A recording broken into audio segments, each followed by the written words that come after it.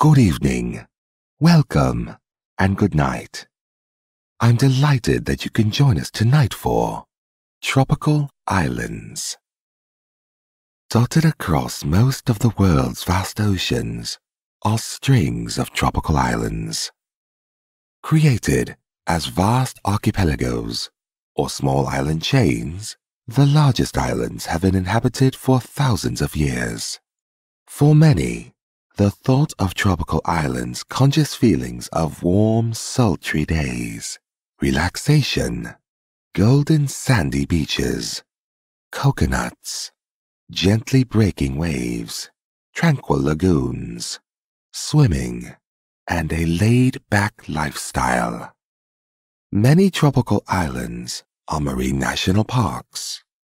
Often located thousands of kilometers out to sea, their isolation and their undisturbed flora and fauna provide rare opportunities for marine scientists to study marine life and migratory birds free from human interference. Many islands are tropical paradises, literally jewels in the ocean, highly sought-after destinations for a laid-back, relaxing holiday. Tourists visiting the smaller islands can arrive by seaplane. These workhorses of the islands ferry passengers from the mainland flying across the open ocean for often hundreds of kilometers before gently landing on the island's calm, shallow lagoons just offshore from the beaches. Below in the clear tropical shallows, myriads of multicolored fish and corals can be seen out to the plane windows as the pilot taxis slowly towards the island jetty. Passengers step out of the plane onto a simple step, then onto a rustic timber jetty to the warm greetings, waves, and smiles from the island inhabitants, who drape fragrant frangipani garlands around the neck of each visitor.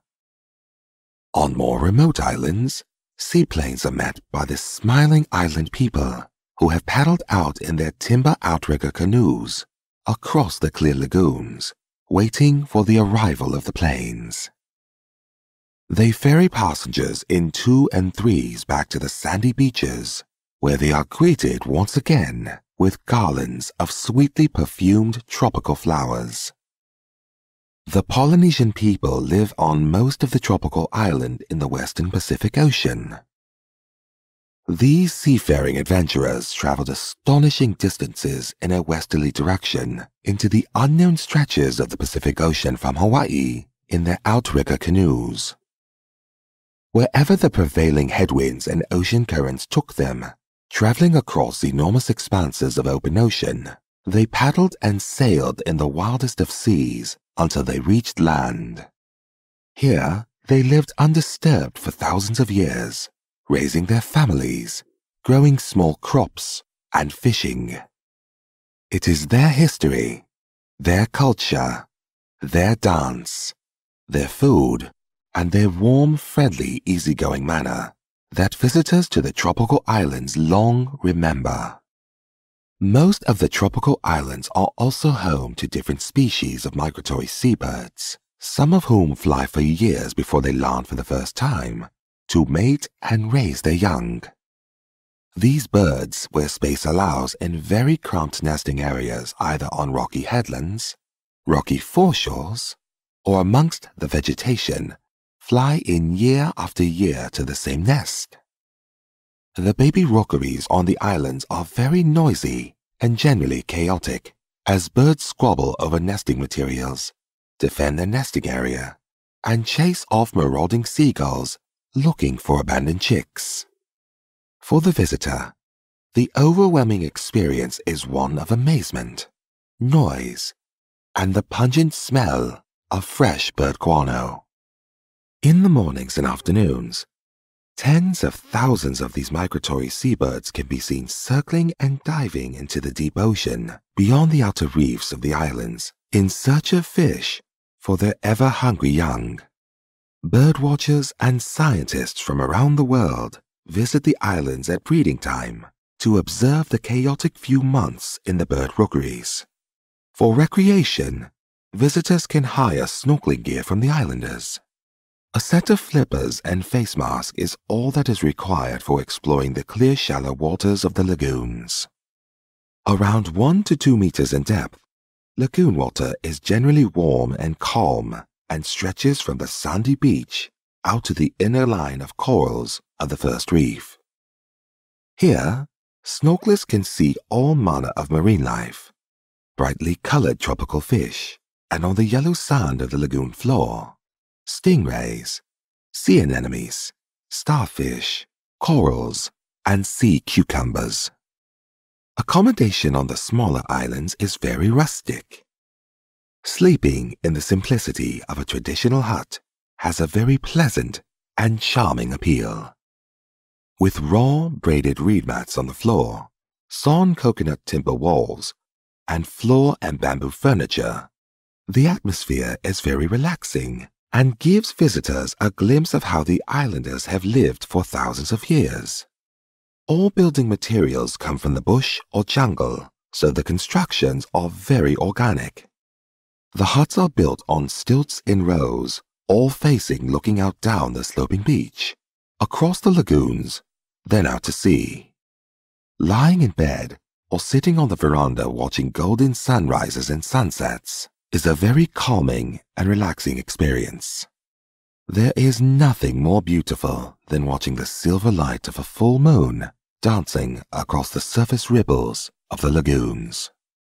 During the heat of the day, the huts are shaded from the tropical heat by groves of coconut trees growing along the full length of the beach.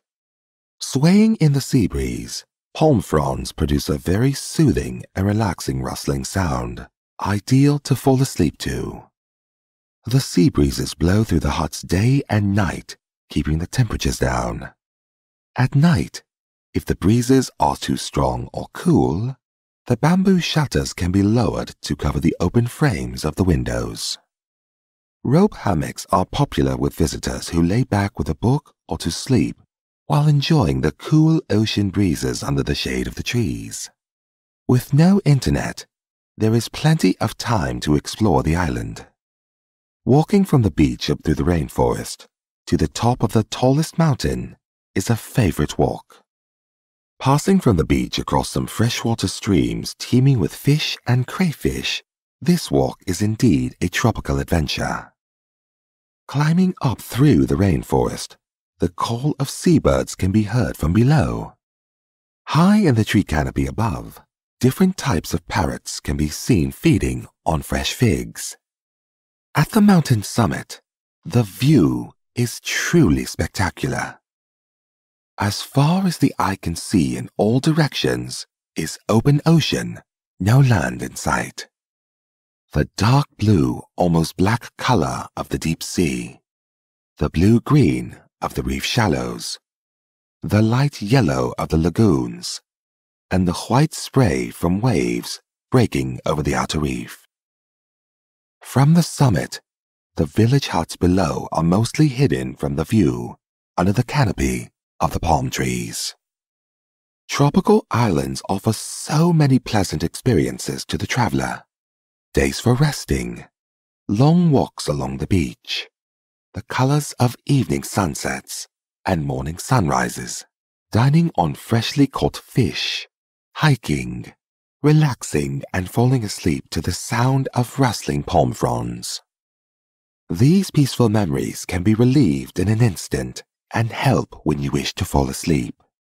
All it takes is a deep breath with closed eyes, and when lying down, imagining the gentle sea breeze blowing on your face.